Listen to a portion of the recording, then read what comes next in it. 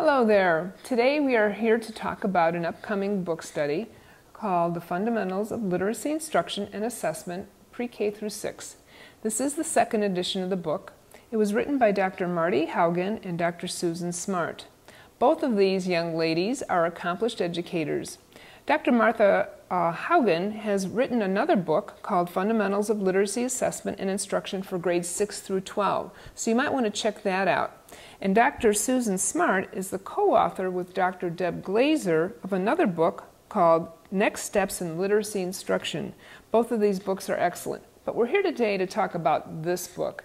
This is an upcoming 10-week book study that I can't wait to tell you about. And I have some help from Dr. Smart and Dr. Haugen. Thank you, Donna, for all that you're doing as well. We are concerned because there is a national literacy crisis. You all know that. You share that concern with us. The literacy skills of our students are getting stagnant or declining and certainly not improving. Only 35% of our students are at or proficient in reading. Many teacher preparation programs do not teach the critical knowledge that teachers need, which is the science of reading.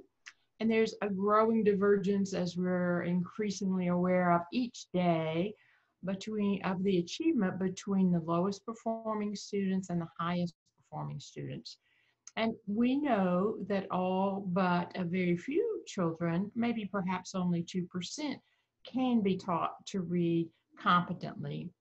So these are our concerns. These are the reasons that Marty and I revised the book, because of these concerns that you all share with us. We know that knowledgeable and skilled teachers make a difference. And recently, out of the cognitive science research and literature, we have confirming data, confirming evidence about how kids learn to read. And Stephanie Stoller has done a great job in developing a 3-minute elevator speech. If you want to summarize what the science of reading really means. And these are her 5 key takeaway points as we distill the term science of reading. We have learned that reading isn't natural. While brains are wired to learn to talk in kids, reading is not a natural process. Everyone learns to read the same way. The same pathways in the brain are used for all readers. We know the pathways to reading. We have the same process to learn to read, all of us do, but we know that some kids acquire these skills more easily than others. And we also know that all students benefit from systematic, explicit instruction in those skills that form those pathways. So we today have more precise, proven, systematic strategies for teaching all students to read. So what Susan and I wanted to do with this text is to take those principles of the science of reading and translate them into how you can actually implement them in your classrooms, going from research to practice. And there are several things we feature in this text that help with this. One is structured literacy. That's the method of directly teaching the basics of reading, especially to novice readers, especially K through 3, where it's so essential that they get these skills. Another big feature of our text, interwoven throughout it, are the features of effective instruction. And I'm just going to say what those are very quickly so you could see how they are aligned with the science that Susan just summarized. So first, we know that students need explicit instruction with modeling, and then they need systematic instruction with scaffolding. Our students need many, many, many practice opportunities, particularly struggling readers. And I'm talking about hundreds or thousands of opportunities to practice these skills before they'll learn them to automaticity. So that's the third feature, is practice. The fourth is feedback, how to give affirmative and corrective feedback to our young readers to ensure that they are practicing correctly.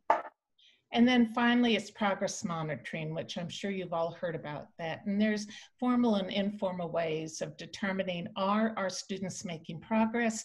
And if not, how do those data inform our instruction and how we change the instruction to meet their needs? So you'll see these features interwoven throughout the text, as well as, of course, the important components of literacy instruction that you all know by heart: phonemic awareness, phonics, fluency, vocabulary, comprehension. And what we've done is we've also included English language learners who learn the same way as English speakers do. And then a couple of chapters on early childhood to make sure the kids are getting what they need before they even start formal schooling. So all of this is to translate the research into practice. And we do this by giving you scripts and sample lessons and a lot of other tools online as well as in the book to help you actually take what you know about the research and teach it the next day. And we just wanted you to note, this text focuses on tiers 1 and 2. We're trying to prevent reading difficulties. It does not focus on those children who are struggling immensely and maybe in special ed or in tier 3. However, many teachers have found it helpful to have this background knowledge so they can design appropriate instruction for their more needy kids. And we're very pleased to have nationally renowned experts.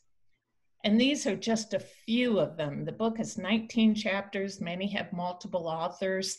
But these are people you've probably heard about, you know, Carol Tolman of Letters fame, and Jan Hasbrook of Fluency, Stephanie Alateba and her colleagues with phonological awareness.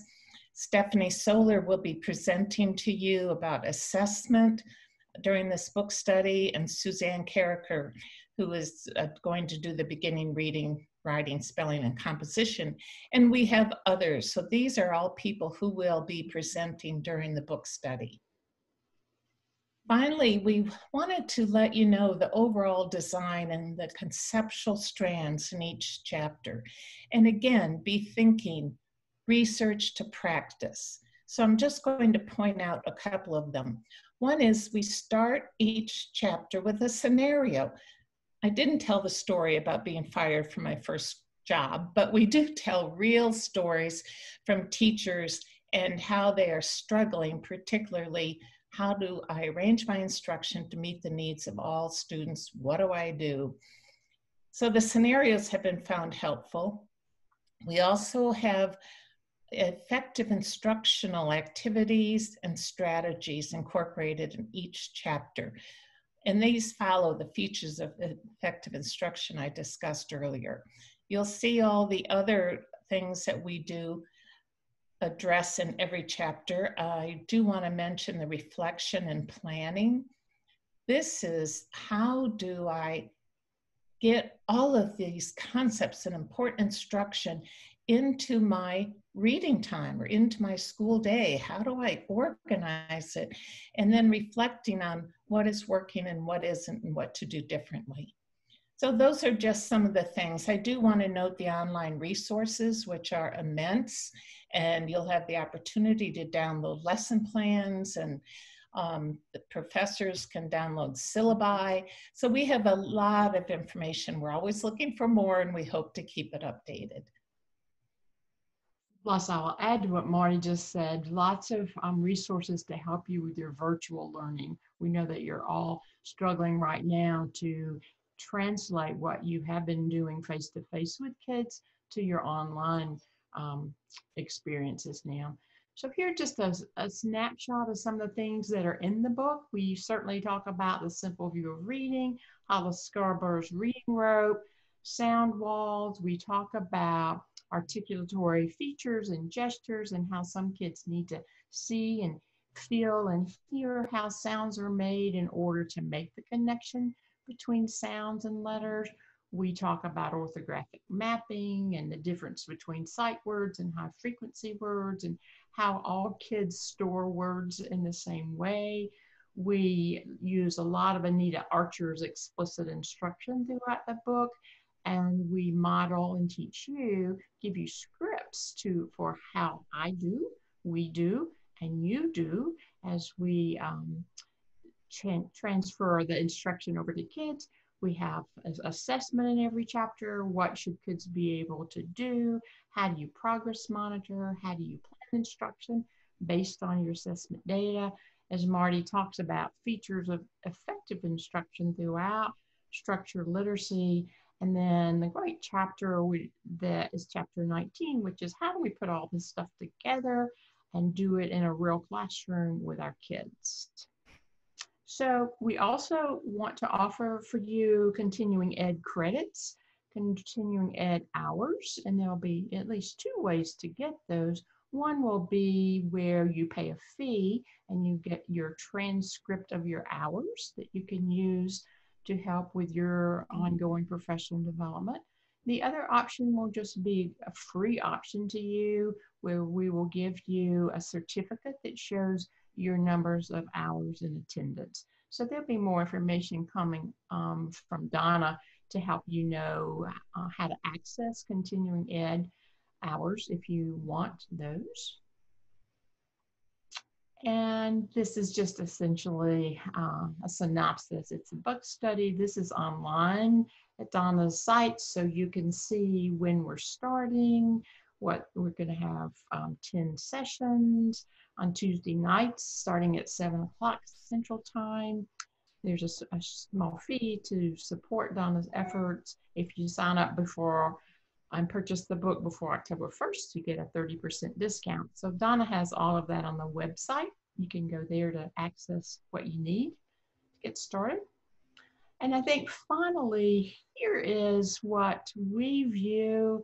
We've taken this quote from Dr. Pam Kastner, and we believe that every teacher deserves to know the science of reading and that every child deserves a teacher who knows it.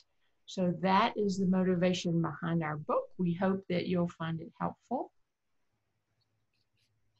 Susan left off the most important motivation to us is to make sure that our little grandchildren have wonderful teachers who are efficacious and ensure that they learn to read. Thanks, everybody. I think we're Donna. Yeah. Okay. So I just wanted to say that we've had lots of success with our previous book study. We did the Equipped for Reading Success book study, and it's a wonderful way to read a book because you're being supported along the way. Book studies are a way for collaborative professional development. We build a sense of community and we learn from one another. There's weekly guidance from an expert, and it makes online book study a practical and economical resource for continued learning. I'd like you to consider joining us beginning in September for this book study.